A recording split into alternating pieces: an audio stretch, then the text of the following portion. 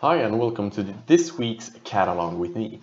So last week we did this model, which is working great. So there's just a measurement that I wanted to change. Let's just start off with that really quickly. So I just loaded up the previous scene. I printed this one, but what I want to do now is move one of the measurements. I noticed it was a little bit too tight. So what I can do here is that I just click on the surface that I want to change. I right click and then push it. So I cannot push this part, for example. So I know that it was a little bit too tight over the top, so I'm just going to increase this measurement.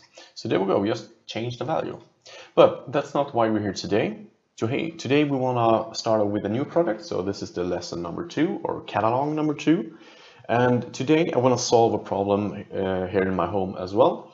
So the idea here is that we take my shower cabin, which has a secondary pipe for the bathtub, but there's no connection there. So I want to create like a directional flow. So instead of just having the flow go completely down, hitting the wall, missing the bathtub, I want to kind of redirect the flow. So to do that, we'll have to head into the bathroom.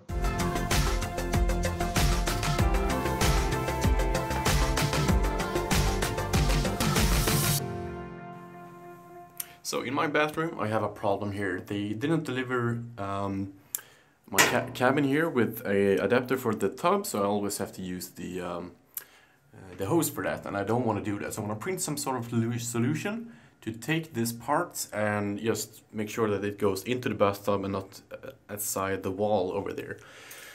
So let's just measure this here. I did it before.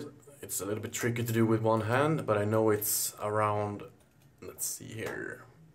Yeah, it's around 26 millimeters, almost. We'll also investigate how far we can go. So we can go around 8 millimeters, let's say that. Now, I know that there are threads here, so I kind of want to use those, but we'll see how good of a print we can do. So either we use the threads or we try to do something more creative to get that to get something to be really tight around that. So let's head over to the computer and start CADing. So first of all, we have the biggest part here that we want to work with. We do know the measurement, so it's around 26 millimeters. So let's say 26 for now. And we also want to create like an outer shell here, and we want it to be a little bit thick. It has a lot of pressure in it, and I want to be able to use all of the flow with the water. So let's say that it is 26, so let's say 35 maybe. Does that look good? Maybe 38. I don't know why. That sounds good. So we also then want this to go over to some sort of nozzle. So let's just start off with extruding this upwards. And we had around 8 millimeters. That was what I said. And then we'll create some sort of new design here. Let's say I want it to be a little bit tight, and I need to have something that can kind of slot over here. Maybe we can sort it with because circles are tricky to print. Maybe we can do some sort of central base. That's what I'm thinking. Let's lock this one. So 38 by enter. Let's try that again. I know that one measurement needs to be 38, so let's lock that, and then we'll probably take it 38 there as well. And we now have a new shape here that we can extrude down. Oops, I want to add those two.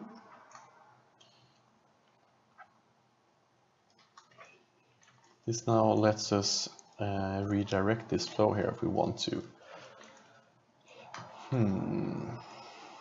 Maybe we can do this like a loft. Not completely sure what I want to, but let's say, oh yeah, we can screw this together with another. Could use like screws here. So maybe 3 M3s, so 3.1 for it to be a little bit safe. And also want to create a pattern of those with the sketch, patterns, objects, this one, directions. Well, this one, and also this way, 32, there we go, that looks good. So we can just attach, I mean, if you want to be real correct, we can do like a, what's it called? No, let's extrude later. I want to create here a new part, so I'm gonna save this as, and create a new body here. So we'll extrude this again, but we won't join it. We'll create a new component. So there we go. Let's work with this component. So we just activate that component there. And the idea now is to create some sort of tube here. Maybe we can do, let's just offset this here. No, let's create a form. And we can control that nozzle much better. So let's see here. Create a new, I guess cylinder is the best. Let's create it on this with a diameter. Why does it say 26? Yeah, sorry, it's supposed to. Let's drag that down, and no, 26 is the correct. Great. Now let's edit this form, and we'll just do this the simple way at the beginning, just by moving these around a little bit. Maybe doing something like that. Now again, I'm no expert in pipe flows, but this looks good to me. Might want to increase this edge here. I don't want to accelerate the flow. Oops, that looked weird. How did that become like that? This is the angle I want to move, and I want to move this.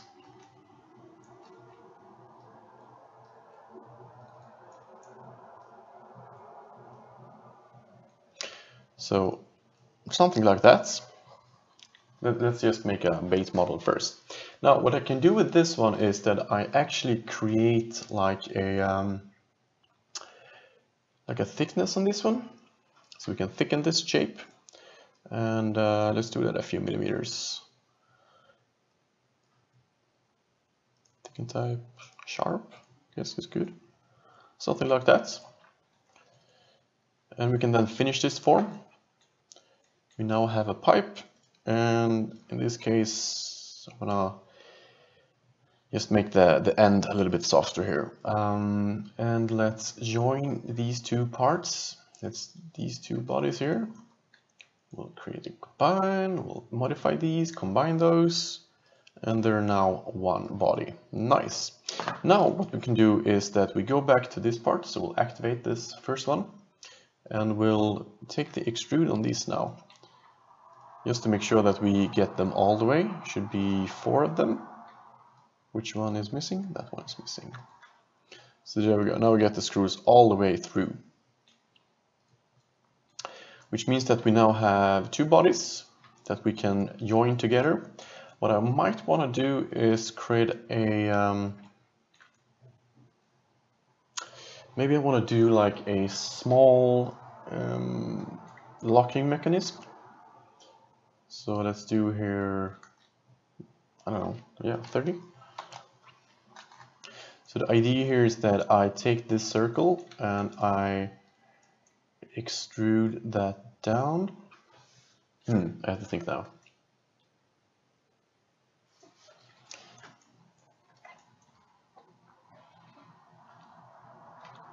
If we extrude this down by 1 millimeter, like so, and we then chamfer this one here. The idea now is to create some sort of locking mechanism here.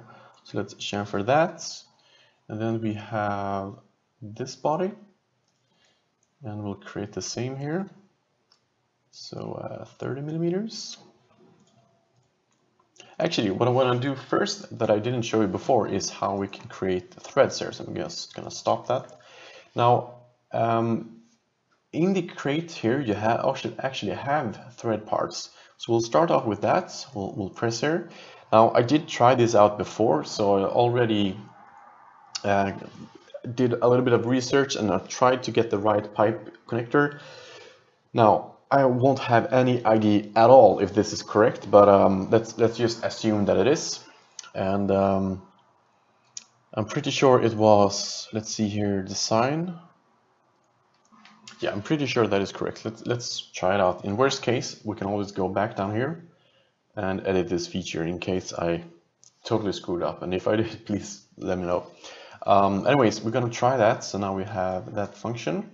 Now I also wanna take this and extrude it down, just like I did with, sorry, not that part, this part. I wanna extrude that down.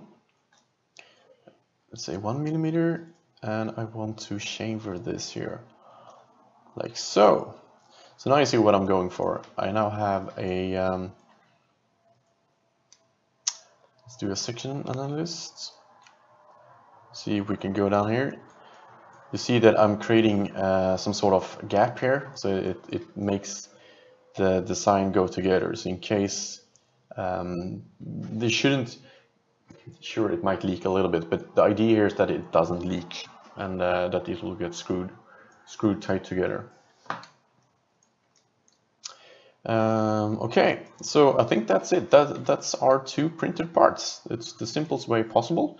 What I could do is with this part down here, I could actually do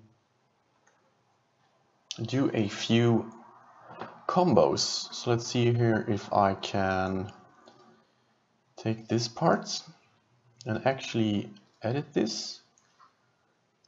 And it's based on a sketch. Let's see which sketch it is. Is it that sketch, right? So let's change this sketch. The idea here is that we actually make it so that this pattern of holes that we actually do, let's see here, center to center. What was it, 22.6?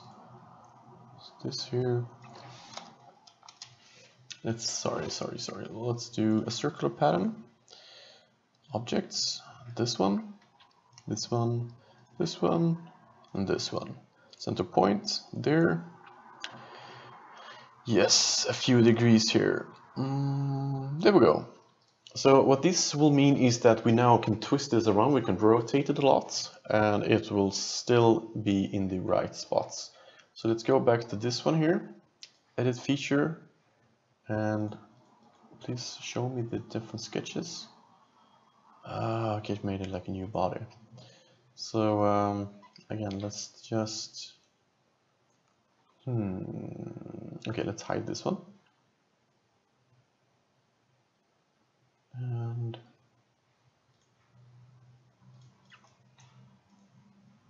oh, okay, so those sketches are over there.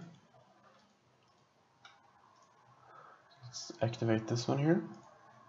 We'll take all of these sketches, we'll hide the body, by the way. So all of these sketches. And now if we extrude those, what do we get? Awesome. Let's show this one here again. We want to extrude over here. We want to join new body. Correct. Now we'll hide that sketch. We'll drag this down to this component. And in this component, we'll remove this whole part. So just remove that. And we then take this one, and we can now join those two together. Modify, combine, join, and there we go. Now we have a body here. So, as I said, the plan here is now that you see that the screws align here. And the idea here now is that if we take this body, and we pivot it in the center, of course. Where's the center? There's the center. Hello, pivots. Pivot in the center, please. There we go. Okay, so the idea here is now that if we rotate this, it will line up. So you can see that the bottom actually deflects in different directions. So when I tighten this, I should be able to adjust it later. At least that's the goal. Okay, so I think that's it. We can, of course, polish up some parts, but everything goes in together. Let's do a final inspection here of the selection.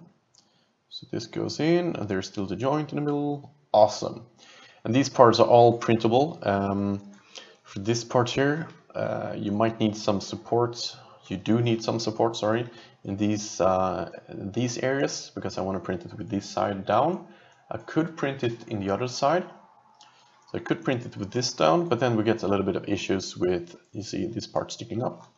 So instead of clearing support where I need to have a good fit, I want to clear the support on this side where I don't need it at all. So that's our two STL files ready to print and ready to try them out. So I hope this video showed a little bit of the catalog and what I was thinking while modeling and the whole plan. And in next episode, we'll have a visit back in the previous two designs and see how they worked out. So thanks for watching. See you next time. Bye.